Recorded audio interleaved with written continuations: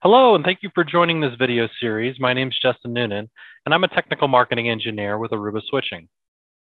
Throughout this video series, you'll hear from multiple technical marketing engineers, including myself, of different aspects of the Aruba CX switching portfolio. We've created multiple demonstrations that fit into the Aruba switching portfolio, which are tailored for a real-world scenario.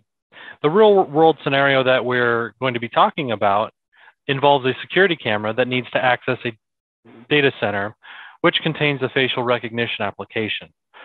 So that way, whoever gets recognized by the facial recognition application software can have access into the campus network.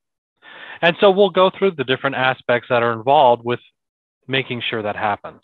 But first, we want to lay the groundwork for the Aruba switching story and how it ties into the Aruba Edge Services platform. So joining me now is Ruben Iglesias, who will talk to us more about the ESP story. Yes, Justin, thank you. As you know, in the last 20 years, the main focus of networking moved from all wired networks to all mobile clients. So all clients moved to Wi-Fi. Then the whole focus moved again to the cloud and cloud technologies. However, at this point, we are integrating everything, all of these technologies, and the systems extend from the edge to the cloud. The edge in particular is where most of the data is created and consumed. And the edge is where we at Aruba focus and it is where Aruba networks run. An edge network must provide connection, protection, intelligence, to analyze and act. So Aruba approached these three needs under a single architecture called ESP, or Edge Services Platform. The architecture is based on these three technology levels: connectivity, policy, where we define how we protect the network, and services, where we manage everything, analyze, and take action. Wow, that sounds really great. So why don't we start at the connectivity level? What are some of the products and technologies that we find there? Yes, so first, at this level, we need to highlight that Aruba implements a unified wired and wireless infrastructure. We will focus on the wired aspect, but it is important to keep in mind the integration approach that Aruba has taken. Now, wired connectivity starts with the switches. Aruba offers a single product line with the same operating system and offering the same operational experience from the branch to the data center. We'll get back to all the models later, but for now, consider the 6000 switch series as a wide range of options for the access layer in the branch and the campus, and the 8000 switch series for the campus and data center infrastructure, from aggregation, core, top of rack, spine, leaf, etc. In this layer, you will also find switching and routing technologies. Let's mention some of the most important. To build a network ready for today's challenges, we offer advanced PoE features, especially designed for IoT, and wired and wireless integration like Class 6, Always On, and Quick PoE. We use VSF to stack access switches like the 6300s and 6200 switch series, and VSX allows us to create fully redundant and highly available nodes for the aggregation and top of rack layers, but it can also be used in other places to provide that high availability. Finally, our switching technologies provide the option of creating overlay networks using either VXLAN or GRE. GRE allows Aruba to offer user-based tunnels from the access to the mobility gateways. That's awesome. So now that we kind of understand the wired connectivity components, can you also tell us how client data, devices, and the network in general are protected?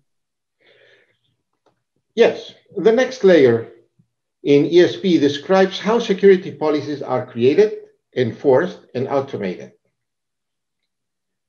From a product point of view, policy is created and automated using Aruba ClearPass. And enforcement can happen at the switches themselves. Aruba switches offer colorless ports which means that security policies are assigned dynamically to the ports depending on the type and identity of the clients. Policies are assigned by means of user roles.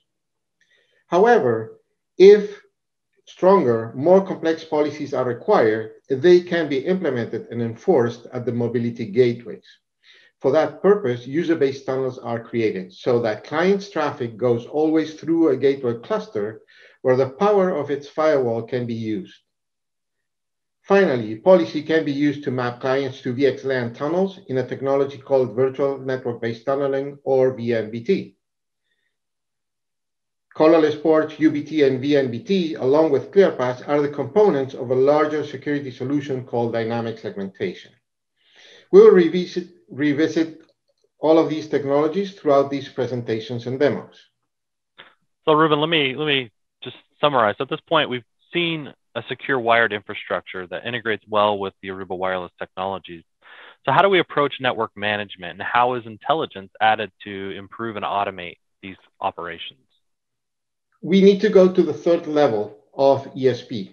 At this level, called services, is where Aruba implements technologies for onboarding, provisioning, orchestration, and network management in general. It is in this layer where intelligent analysis and action are taking place. For this purpose, Aruba CX switches support a REST interface and the embedded network analytics engine. And Aruba offers 3 management and orchestration platforms with different functionality for the switching product line. NetEdit to manage configuration changes easily and effectively. Aruba Fabric Composer to orchestrate data center networks and integrate them with servers and storage networks.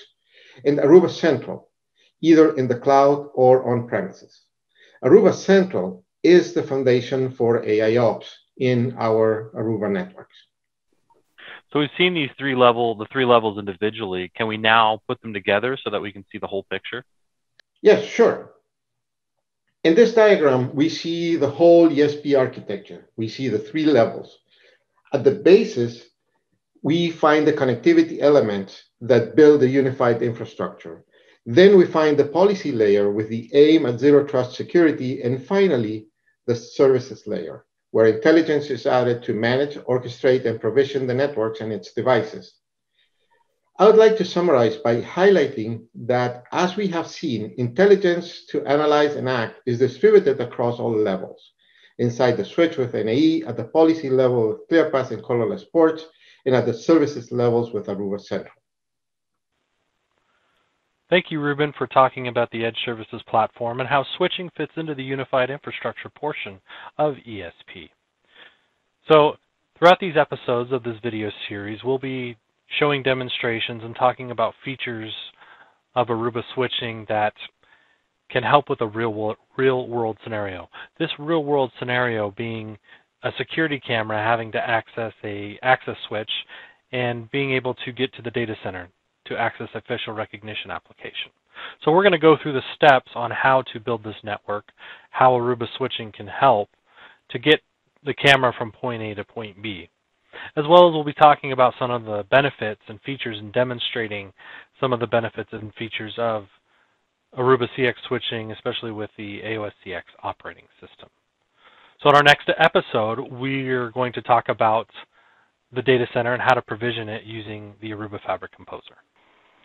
Specifically with how to use Aruba Fabric Composer to provision the data center switches, as well as using the guided setup to configure aspects of it.